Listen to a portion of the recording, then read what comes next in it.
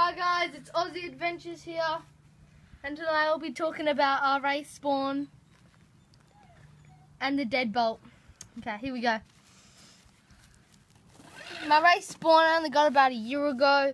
It's broken twice. It's got the newest axial. It's got 2.2 rip saws, modified engine, which makes it go 40 kilometers an hour.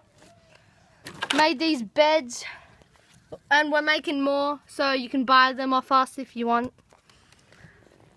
Got a regular 5.4 volts battery, and your normal stock controller also. And my deadbolt, it's got a winch, a snatch strap, 1.9 Mickey Thompsons, didn't know that was going to come off. 27 turn stock engine, and got a spare wheel on the back. And I got these shocks off the Axial website, they're really good.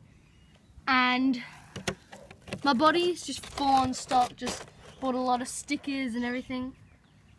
And yeah. Check this out. And wait, this one has the old axle and it's terrible. It's terrible. And I got this winch off Hobby Shop, and this car was bought at per 4x4. So check us out on YouTube, guys. Subscribe, like, and check us out.